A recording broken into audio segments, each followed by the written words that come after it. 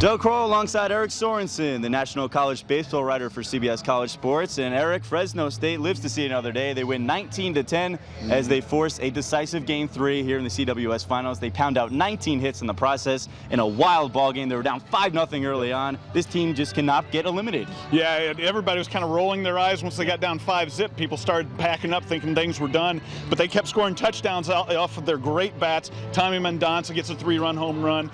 They also got a 3-run home run from Steven Sussdorf.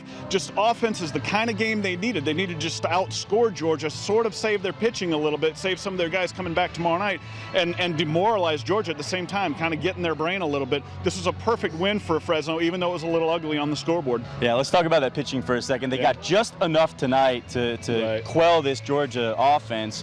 And do they have enough tomorrow? I mean, it's the same question every day since they got here. Yeah, I know.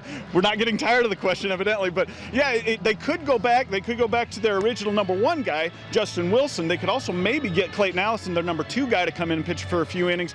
Their pitching's not in horrible shape. They can get it done, but it might be another case tomorrow night where they just have to outscore them again, because it doesn't look like either of these offenses are really going to be slowed down enough. Now, does it get much better than this? Yeah. Game 3, decisive game here in Omaha for the national championship. Especially the fact that nobody expected this, the way it turned out. Again, we were all packing things up thinking Georgia had this one won. But again, I don't think we can ever count out, I say this about 50 times this series, never count out Fresno State. That snake's bit us a couple of times, and it happened again tonight. Well, we'll see if they could finally pull it off tomorrow night here in Omaha, as there will be a decisive Game 3 in the CWS Finals. The winner takes the national championship. For Eric Sorensen, I'm Doug Kroll for NCAA.com.